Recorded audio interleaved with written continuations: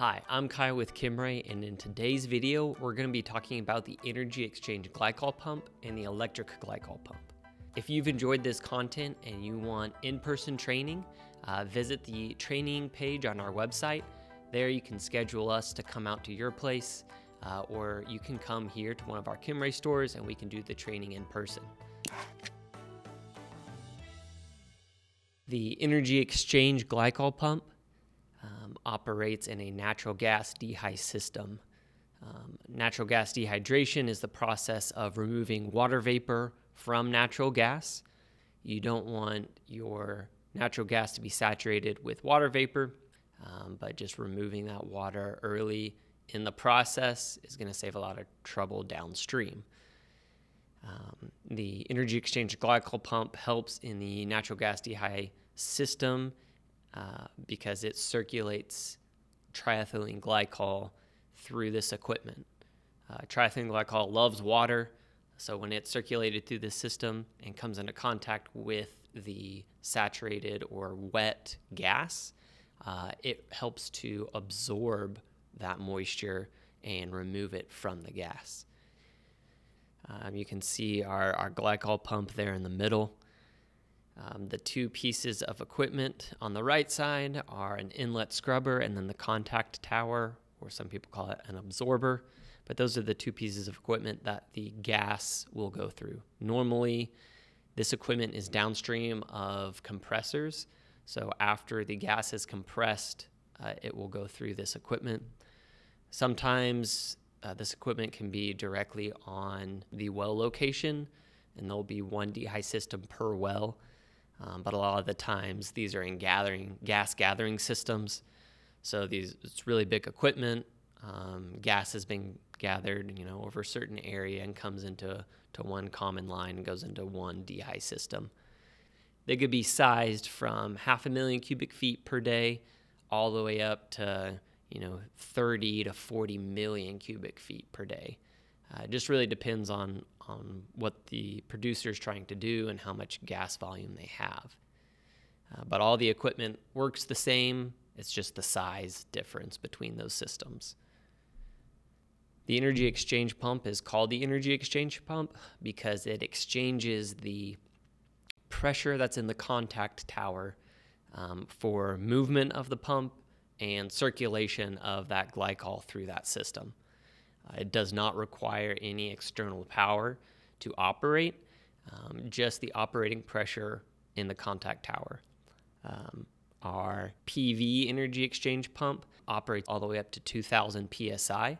We also have a small cylinder or SC pump that can operate less than 500 pounds if your operating pressures are lower. Typical operating pressure, though, for a dehy system is around 1,000 to 1,500 pounds.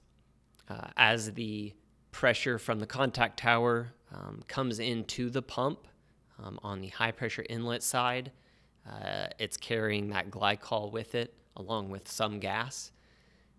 There is a consumption rate for our pumps. Each size pump has a different gas consumption rate. Some of that gas from the tower will be in that glycol because it's using that pressure to help operate itself. That gas is then captured later on in the process, either through the flash separator. So you have to be aware of that, and you have to be ready for that. So if you are concerned about gas emissions, that's some of those emissions you have to calculate for. Some people, can capture that gas, recompress it, use it elsewhere. A lot of the times it's just going to a flare or combustor and being disposed of. But we have charts for that gas consumption rate. But as that glycol goes through our glycol pump and circulates throughout the rest of the system, it's having that water removed from it so that it can be dry glycol and be ready to absorb more water from the contact tower and the gas. And then that cycle just continues over and over and over again. Because it does not require any external power, these systems can run with no electricity, even though there's some automation elements that can be added in to a dehy system. At its basic form, it can operate with no electricity, not only the glycol pump, but also all the other pneumatic controls that are in the system. A few things that you need to have available, either if you're going to have us size it for you or if you're going to try to use our sizing calculator. But what you're going to need is the pressure in the contact tower, the allowable water content, and that's just in pounds of water per million cubic feet. A typical allowable water content is 7 pounds of liquid for every million cubic feet. The less water you have, the drier your gas is. So, it could get down to maybe 5 pounds of water per million cubic feet, but that's something that you'll need to know. Our calculator starts you out at 5 pounds of liquid per million cubic feet, but you can adjust that and change that. It also auto-populates the glycol to water content, and that is just saying that you need 3 gallons of glycol to be circulated to remove 1 pound of water. Newer glycol, is going to be probably closer to only needing to circulate 2 gallons of glycol. As your glycol ages and as it becomes contaminated, or maybe you overheat your glycol, it'll become less efficient at absorbing water. So you'll need to increase your circulation rate to remove the same amount of water.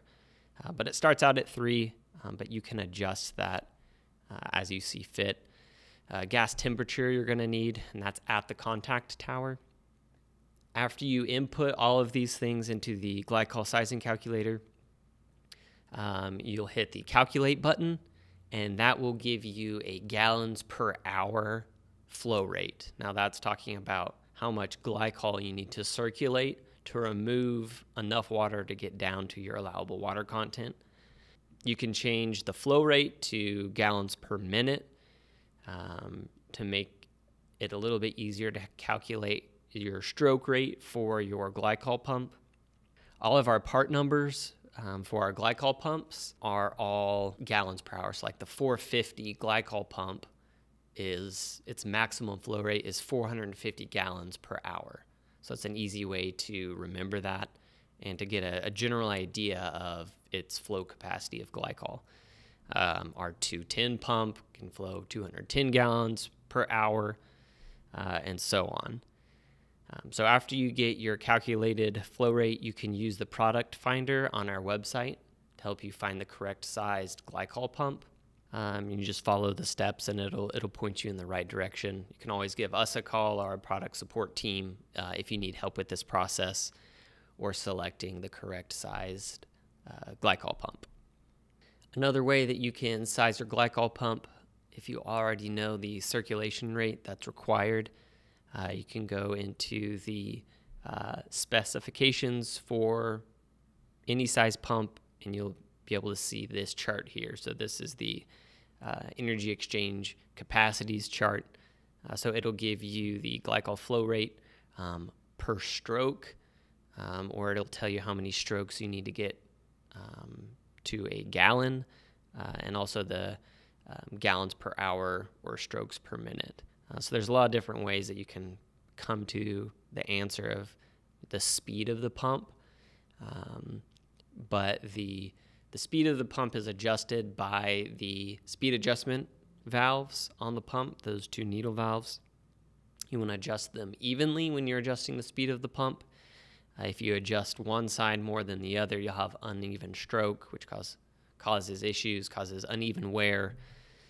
So you want to make sure you're adjusting those at the same amount. But the more open they are, the higher the volume of glycol going through the pump and the faster the pump will stroke back and forth. One stroke of the pump is movement from one side to the other. Sometimes there's confusion about if it's there and then back, is that one stroke? But one movement of the pump equals one stroke. And so keep that in mind when you're calculating your flow rate and pump speed. One movement equals one stroke. So each pump has a a stall point. So that's when the operation pressure of the tower plus all the friction loss throughout the system. So that's friction loss in piping, through filters, the operating pressure of your flash separator. All of those things combined together, that's your total system pressure drops. So that cannot exceed a certain amount, and these charts point that out. So the higher the operating pressure of your contact tower, the more room you have, the more flexibility you have with your stall point. Lower operating pressures, you're going to have a very narrow margin of operation before you stall the pump. I would encourage you guys to look at each one of these charts and see where your operating pressure is with your specific pump, and make sure that you're within that operating envelope. If you are having trouble with your pump stalling out or not being able to operate, that's usually the first place that I'll point people to, is making sure that your filters are changed out. There's not a high pressure drop across them. The operating pressure of your flash separator is on the lower end, and just making sure that the system is working well where the pump can operate and not stall out. Filtration, is one of those things in a dehy system that is one of the most important. The overall health of your dehy equipment is really dependent on how well you're filtering out the glycol. There's a lot of contaminants in the glycol, in your gas as it's circulating through the system, that the glycol will pull out of that gas, especially if it's downstream of compressors. So you got lube oil, you've got different contaminants even from the well and the gas itself that can damage not only our glycol pump, but it can also hinder the other equipment from working well. You want to make sure that you've got both solid particle filters and hydrocarbon filters on your dehy system. Make sure you're checking them on a regular basis, make sure they're clean and operating well, and that's just going to extend the life of your pump by a great deal, and it's going to make sure that you're dehying the gas to a point where you can sell it and continue to sell it. So just filtration is one of the biggest things. So operating pressures, temperatures, and filtration, those are kind of the big three, and where I point people to if they're starting to have issues with their system. When it comes time to repair your glycol pump, you can send it to a Kimray store, or you can try to tackle it yourself. We have a good repair video. There's a lot that goes into the glycol pump, a lot of small pieces, a lot of things to check to make sure that it's repaired correctly. Throwing a repair kit in a damaged glycol pump, might help you limp by for a certain amount of time, but if there are damaged cylinders or piston rods or like other components in there that you're not catching that need to be replaced, that don't come in the repair kit, you need to be aware of those, so that way you can get the longest life out of your glycol pump when you put it back into service. If Kimray does the repair for you, it comes with a new warranty, and we always test our pumps before we send them out after repair, so you can be assured that it's going to work correctly if you have us repair it. It's like sending in your engine to the OEM to be repaired. It's going to be done right and well. A lot of our store locations also do an exchange program for our glycol pump. So you bring in a glycol pump that needs to be repaired, and we already have a repaired one of the same size on the shelf ready for you. So you exchange that for the repaired one, and you can immediately take that out to your location and put it into service. That way you're not having to wait on us repairing your pump. Hopefully you have a backup pump already on location that you can continue to operate while the one that failed is being repaired. So now I want to talk about the electric glycol pump. You might be thinking, why use the electric glycol pump? The energy exchange pump sounds so cool. I'm only going to use that. Well, the electric glycol pump gives you some advantages. One, there is no gas consumption for the electric glycol pump. So you don't have to worry about, having a flare or dealing with that gas that's entrained in the glycol or that gas that is consumed by the pump, by the energy exchange pump. The electric glycol pump only has dry glycol going through it. There's a couple other pieces in an electric glycol system that you need. You need a level control and a dump valve on the contact tower. It goes directly from the contact tower in an electric pump system. It goes directly from the contact tower through that dump valve into your flash separator. So the wet glycol that has most of the contaminants in it, has those hydrocarbons, that never goes through the electric glycol pump. After it goes through the flash separator, all of the heat exchange, the reboiler, all the filtration, then at that point it's dry, clean glycol. Then it goes through our pump, gets pressurized, and then goes back to the top of the tower. So you're not getting the same volume of trash and contaminants through the electric pump like you are with the energy exchange pump. So the life of the electric pump is going to last longer. Those elastomers are going to last longer.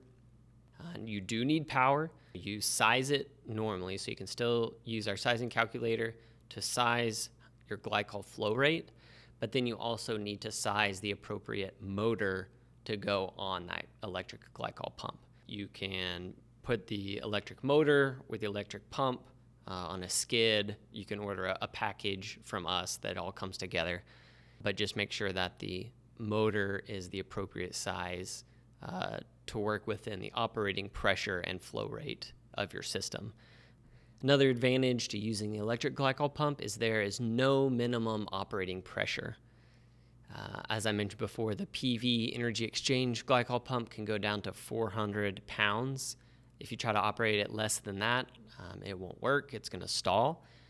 The electric pump can go all the way down to 0 pounds if you wanted it to, because it's not reliant on the operating pressure of the tower. Your tower pressure can be all the way down to 0. It doesn't matter.